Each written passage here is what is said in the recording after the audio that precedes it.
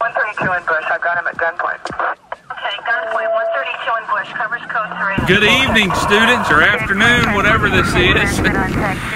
This is Mr. Nelson. I'm here to talk to you about parking and the major issue that we have here at Brandon High School. You'll notice right here on this side, this would be considered the first row, and that is designated as bus driver and bus parking only. This next row is designated buses and bus driver also. No students are allowed to park in this area. If you do park in this area, you will receive a ticket. Make sure that you are parking where you are supposed to park. Alright, you'll notice as we approach this parking space, we notice how this car is illegally parked.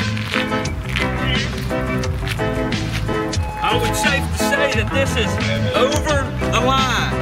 That is front row where students are not supposed to park. And as I approach the vehicle, you can notice that I see that it has a student decal. This car is not supposed to be parked in this area. So this person will be receiving a ticket written by me.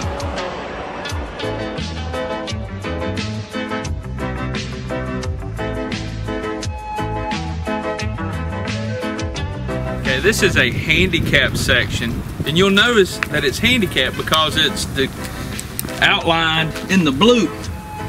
That lets us know that you have to have a permit or special permission to park in this area.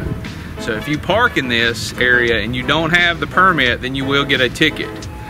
Also, this middle section that has the diagonal stripes going across, nobody's allowed to park in that, because this is access for a handicapped van that has a wheelchair lift to drop down and pick up somebody, just in case you didn't know that.